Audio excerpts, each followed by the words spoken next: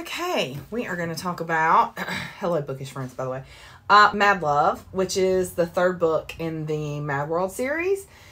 So, and it's by Hannah McBride, and Hannah McBride also wrote it's back there somewhere, the Sanctum series, which is a shifter romance, and it's more like YA into new adult, and Mad Love is absolutely new adult.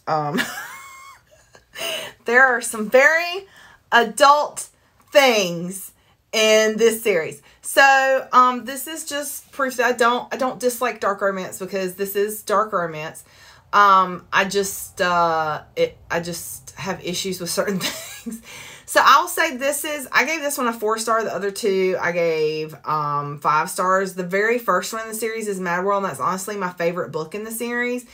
So the only complaint I have about this one, because you still have the same characters, and you do get some new, kind of get to know new characters or characters you didn't know before. But my main complaint about this book was the pacing, because it was just literally like boom, boom, boom, boom, boom. Stuff's just happening like back to back to back. The reader doesn't get a breath. The characters don't get a breath.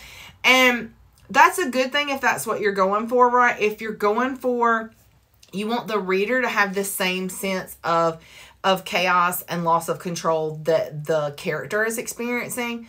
So I feel like in that aspect it's good. And I like fast-paced books. I'm just going to give you, for instance, the Red Rising series. I feel like the pacing is pretty fast, but it has a nice pace to it. And that's my only complaint about this book, was the pacing. I just felt like everything was happening. I was like, I'm going to have to take a break. I need a break from y'all. But yeah, so I would definitely recommend it if you like dark romance or you like bully romance. Because the first one is more bully romance, but the series kind of goes into dark romance. So if you like dark romance, definitely check out Mad World by Hannah McBride. All right, thanks you guys.